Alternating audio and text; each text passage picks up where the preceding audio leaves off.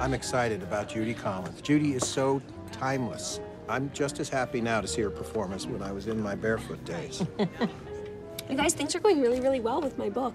You know, my first pages are due next week, and I've gotten a lot done, so I feel like if I continue at this rate, then I'm gonna get there quickly with the book. What's up, honey? Lorraine. Nothing, I'm just telling you about my book. You're counting Lorraine. to 8. No, she's counting. Maybe No, I'm after not. the show. I'm not. Look, if your head is filling up and you're getting county, we need to know. We can help you, but not if you don't let us know. Well, how would you help me? If it was going on, theoretically, which it isn't, so I don't need help.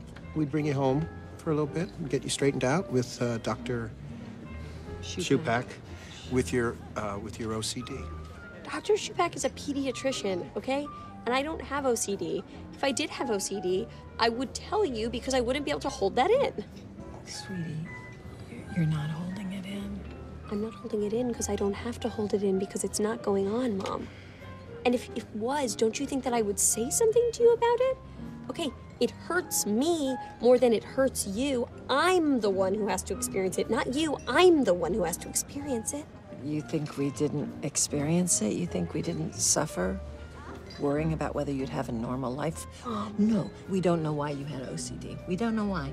I mean, we're still married. We never raised a hand to you. Of course It's not our fault. Okay. Well, it's genetic, which is sort of the ultimate your fault, so. Oh, come on. I mean, this Ladies hasn't and happened since high gentlemen, will you- school. And it was very bad in high school? Yeah, I mean, it was pretty bad. I counted stuff. It was bad. What did you count? Every pulse in my vagina. I would force myself to see things on a loop of 8, like sexual things, murder things. So it was really a classical presentation. Well, okay.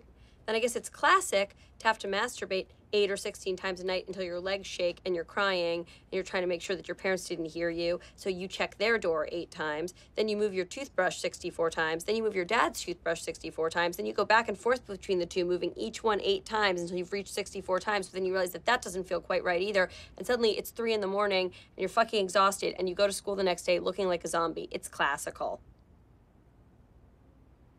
Anyway, I took medicine, so. Are you taking medicine now? Mm-mm. Why? Because it made me tired. How tired? Very tired. So why are your parents so worried, do you think? Because they think I seem anxious. Do you have a reason to be anxious? I went through a breakup about a month ago. And was that stressful?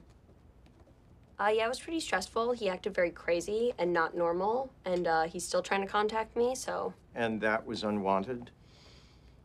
In some ways, I mean, I can't really decide if he's like the greatest person in the world or the worst, and I should probably take my space till I figure that out, according to everybody, so. Also, I don't really think you would understand any of my problems because you seem like you have a tremendous amount of willpower and general togetherness. And why do you say that? Well, I'm not gonna, like, give you a compliment now.